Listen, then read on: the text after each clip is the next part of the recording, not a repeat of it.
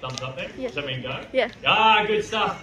Hello everyone, welcome back to another live stream here at the Australian Reptile Park. Pretty special day for all the staff at the Reptile Park, in particular for our amazing reptile keepers like Jake over here and Brandon and Ambrose, because we're all celebrating a very special birthday. It's it's Hugo's 70th birthday. Our giant Galapagos tortoise turned 70 today. So happy birthday to our amazing tortoise Hugo, not our reptile keeper Ambrose. If you haven't seen the video, head to our social pages and make sure you watch it. Watch Hugo destroy his birthday cake. Now, we have a great crowd in today. Say hello to all of our amazing... Oh, hello in the front there. And all social distancing, great job. And it's great to see so many people here enjoying the Australian Reptile Park and our amazing animals, just like Hugo, Elvis, Kraken, Elsa, and all the rest. All right, so today I'm going to feed Elvis a Croc. I've got Beck on the camera at the moment. And no doubt she'll pass the camera to Jake very soon because Jake likes to get the camera in nice and close. Obviously, if you haven't seen this before, this basically is, I guess, our time to feed Elvis, but it also is a good time to teach you guys a little bit about crocodiles for the people that are visiting us here at the park or for you guys at home.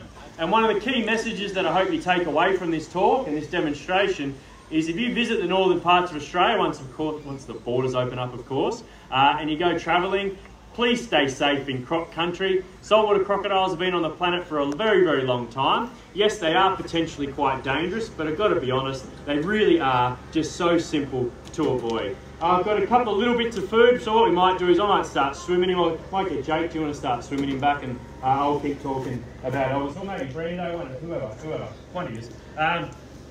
So the guys that are backing me up today, obviously I do have a few guys over there. Jake's picked up the stick now, so he's going to start moving Elvis. I've also got Brando there as well, and Ambrose, can't forget about Ambrose. The reason they're here today is to help me, I guess, if things went really, really wrong and Elvis happened to grab me. Now that would be horrible, not only for all the people here that are watching, but for you guys at home, but most importantly for me. So those guys are my backup, they're my protection, and if things don't go wrong, I know that they're going to jump in and give me a hand. But for something to go wrong, I'd probably have to make a couple of really bold decisions, or maybe, you know, slip over or something like that. I've been working with crocodiles for long enough to kind of expect what Elvis is going to do.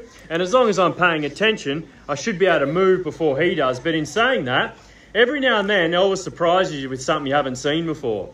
You've got to remember that these animals every day are figuring things out. They're watching my behaviour.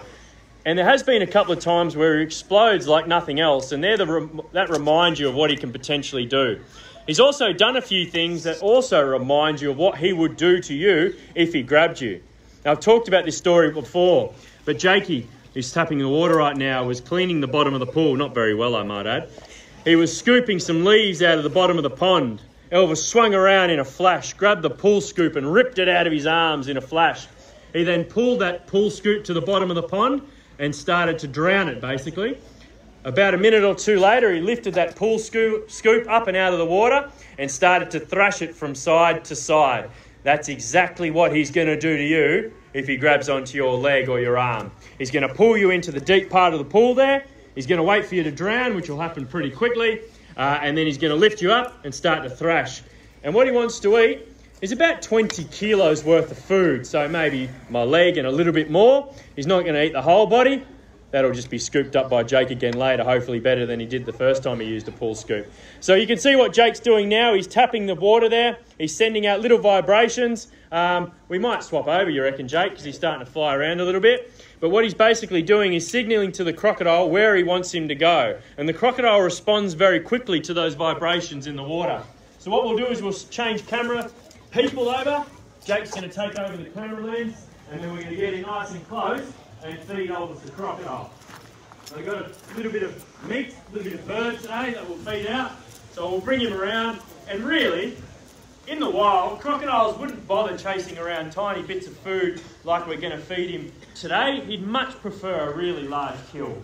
Something from the size of an adult kangaroo all the way to the size of a water buffalo. Now kangaroo, adult male, 50 kilos maybe. Water buffalo, now you're talking about an animal that weighs 1,000 kilos and they can take them down, no worries. All right, I'm just going to focus on the crocodile.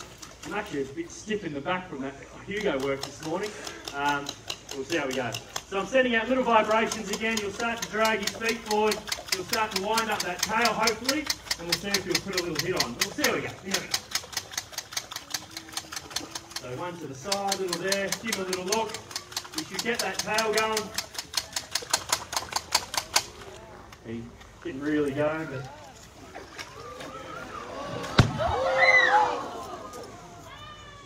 Get it done this way, mate. I can't go that way. So that's a good slap there. Couple. There we go. We'll get the camera in a bit. All right. Yes, that is the best camera footage you'll ever see. That's as close as you ever want to get to a giant saltwater croc. Now, has he swallowed the food yet, Jane? Yeah. He has. Beautiful. Look at those teeth. That is the best set of teeth you're ever going to see on any crocodile. You can go to any crocodile, any zoo all around the country, and you will not see teeth as good as that. Now, saltwater crocodiles typically have anywhere between 64 and 72 teeth. Elvis' teeth are massive. In fact, his largest tooth is 3 times larger than Eric, our previous crocodile's teeth. So, his largest tooth. So they're absolutely massive, and they're bullet shaped. They're designed to hold on. So you can imagine if they grab a horse on the leg, those teeth create perforations in the skin, and when they start to thrash around, that's how they're able to rip away the chunks of meat that they do want to eat. Alright, so we're going to bring them around to this side now, and give them a little bit more food. Now, if you haven't seen Elvis before, and a couple of quick facts, he's 54 years old, he weighs 460 kilograms, and he's approximately 4.5 metres long, and he's been living here at the reptile park for approximately 11 years. And before that, he was at a croc farm, but before that, he was actually living up in the Northern Territory, Darwin Harbour. He was a wild-caught crocodile. Now, the problem with Elvis is he was starting to hang around boats and people too much, so they sent him to the croc farm, and then thankfully, eventually, he's ended up here with the team here at the park, which is great. Alright, we'll give it out one more time. We've had a little look. Good look.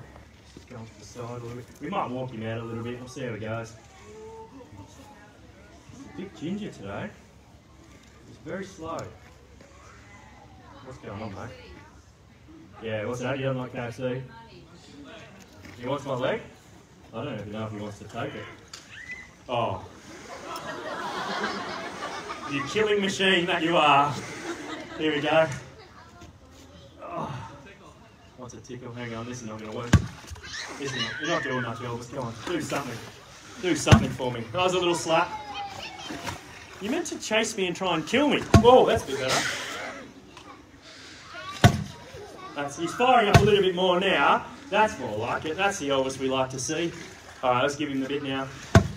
Oh, no, missed it. All right, take it, take it.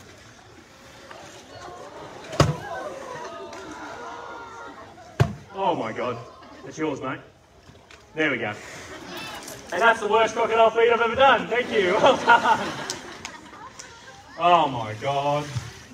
Oh, I've had a long day, all right? A very, very long day. Anyway, that's not how Elvis usually comes out charging, trying to kill me, but he's probably had enough. It's been a long day and a long few days for Elvis himself. He's an amazing animal, one of the best critters I've ever got to work with, by far one of the best animals we have here at the park, and I hope you've all enjoyed that and laughing a little bit at my expense. Give him a round of applause. Thank you all for coming. We live in crazy times at the moment, but it's good that we can provide you guys with an opportunity to enjoy our amazing wildlife and see all the big smiles on your faces. We do hope to see all you folk at home out of the reptile park very, very soon. In particular, during these amazing school holidays, lots of good weather, lots of amazing animals. We hope to see you soon. Signing off from myself, Jake, Brando, Ambrose, and Beck in the corner, and we'll see you next time. Hooroo!